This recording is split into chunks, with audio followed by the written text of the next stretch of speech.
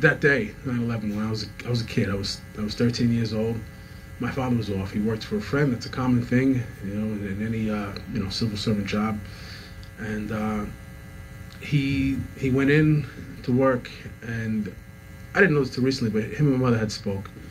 The first plane had hit the tower. My dad called my mom, as he normally does on his when he gets to work. He said, "Honey, I'm here."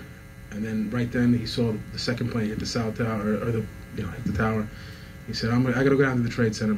You know, honey, I'll call you later. I'll probably be down there all day. And he wasn't lying. You know, he said, "I love you" to her, and I'm happy for that. I'm happy that they at least said, "I love you." And that was the final words together.